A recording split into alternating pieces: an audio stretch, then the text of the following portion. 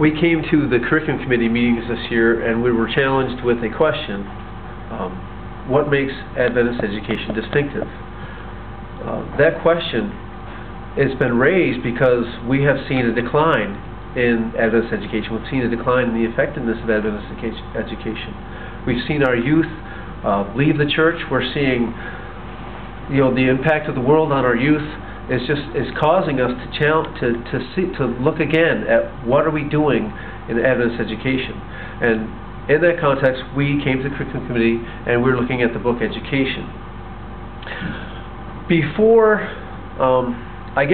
you can fix something, you need to know how it works. And so one of the things that we need to do is look at Adventist education and how it was formed, where it came from, so that we can understand how to fix it, I guess.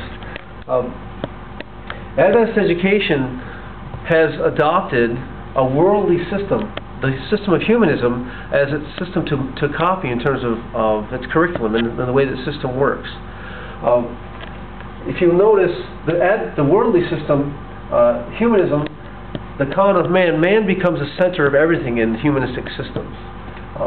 So man is the center, and what happens here is that in education, as you know, if you go to a university, you can take science, or you can take history, or you can take English. You can take different majors, but in the worldly system, the curriculum is divided into categories. That reality itself gets divided into these different categories. Instead of seeing a holistic picture, people study just little parts of that picture. And so someone may be a major in science or a major in history and they don't do any music or they don't do any Bible. They don't see a connection between the two. Now the question is, how did this come about?